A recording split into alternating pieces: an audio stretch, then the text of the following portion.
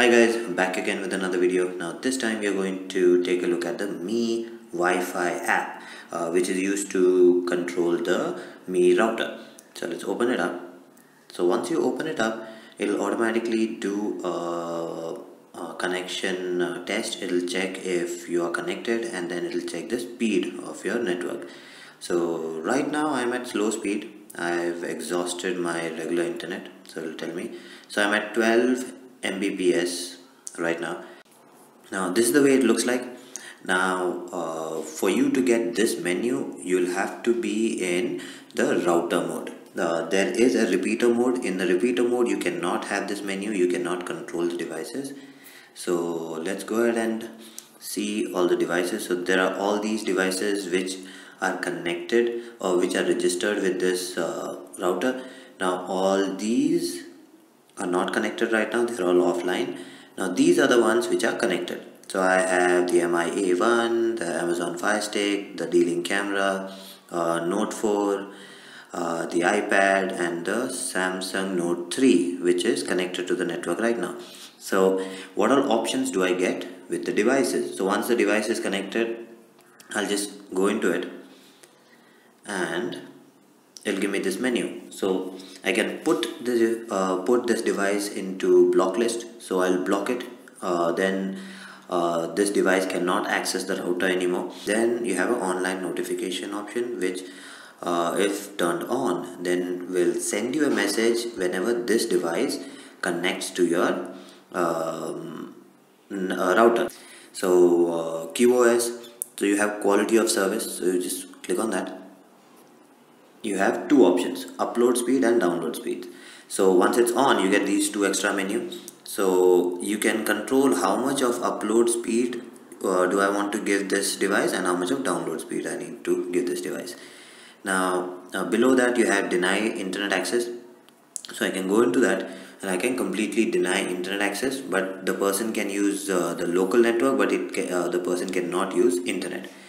And then I have something which is called a scheduled disconnection. So if I go into scheduled disconnection, then it will give me a time to add. So I can add a time that every day or maybe every weekday or once or custom, however I feel like I want certain days to be added into it. I can use that.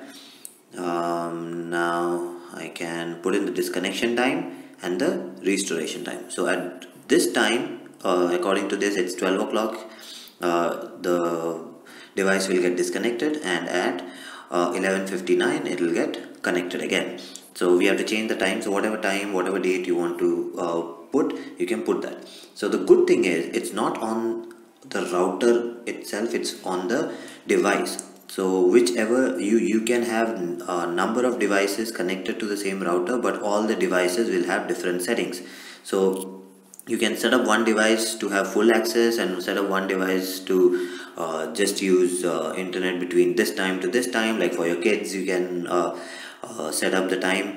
So it's a good option. I've been searching for this, but these options are generally not available in cheaper routers. So you'll have to spend 9-10,000 for a good router where you'll have this kind of features. Okay. Let's go out of this menu. Now you have access control.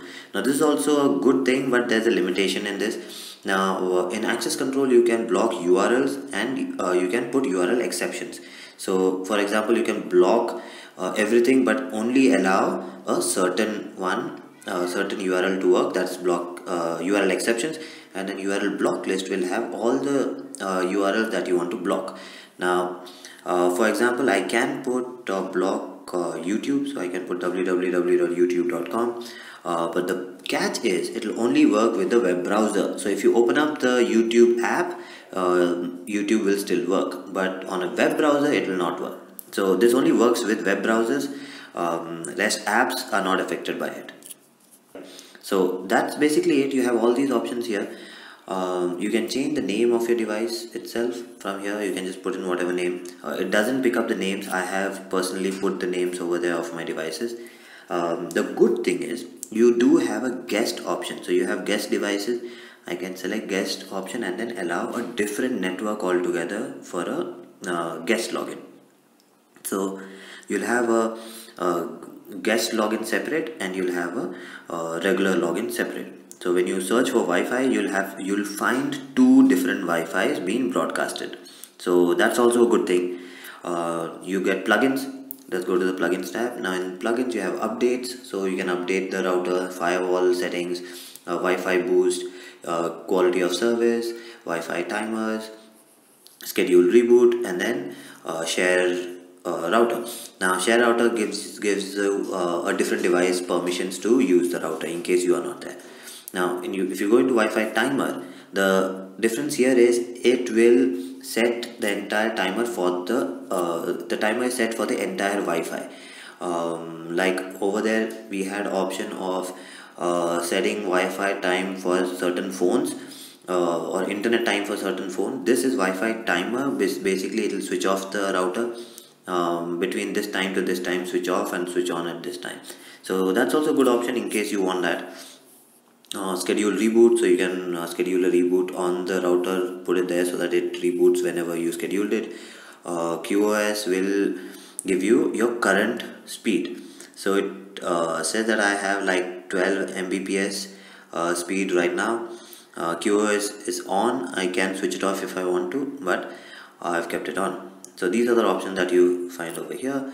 You do find this Wi-Fi boost option. I don't know how much will it boost, but when you click that, it automatically starts the boost. It scans for the Wi-Fi channels, and then checks the signal strength and the network speed and tries to fix that. But at the end it just shows me a firewall. So I don't know how effective it is, but it does try to search for the signal strength. So let's see what does it say now.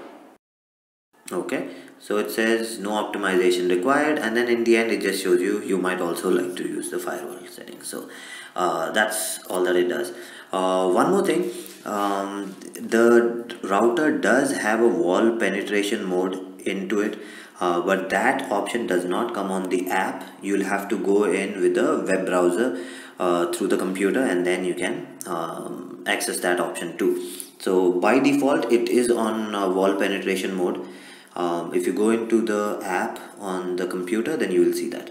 So other than that, in settings you have these options. Now the Wi-Fi settings, you can go into Wi-Fi setting. It'll give you all the information about your Wi-Fi. You can change your password, do all these things over here.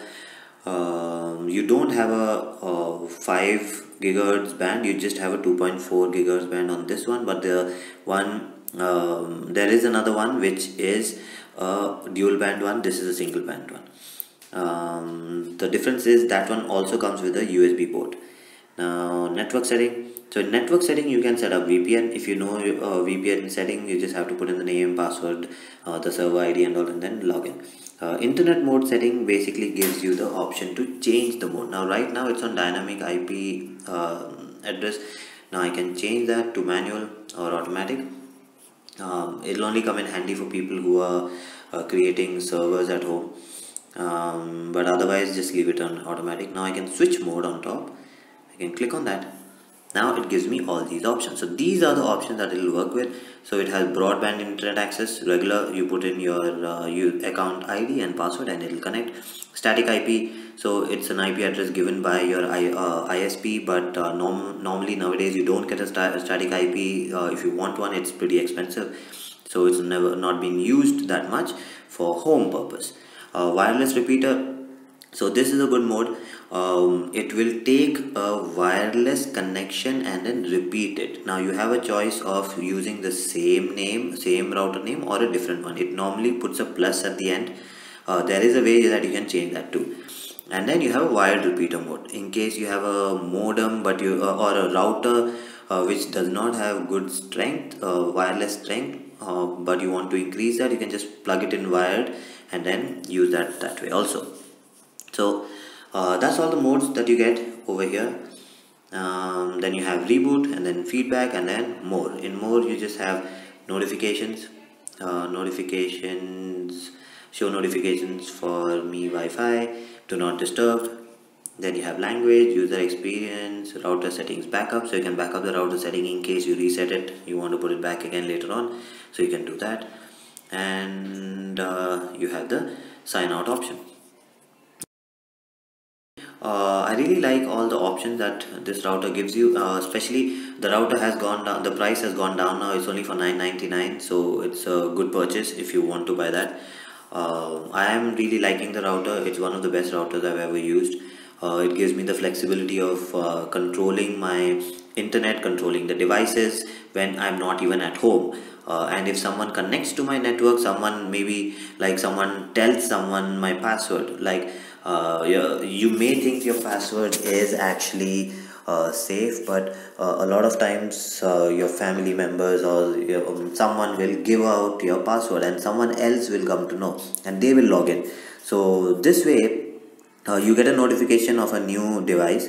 It will give you options to control the device, and you can just block the device permanently from your router. So, or maybe no internet but network access. So whatever you feel like, you can do it even when you're not home. So you may be your router may be in India, you may be sitting in America, and from there you can control the router in India. So that's what I like about this router. Okay, so that's it for this video. If you like the video, please subscribe, hit the like button and do comment, and I'll see you again with another video. Bye bye.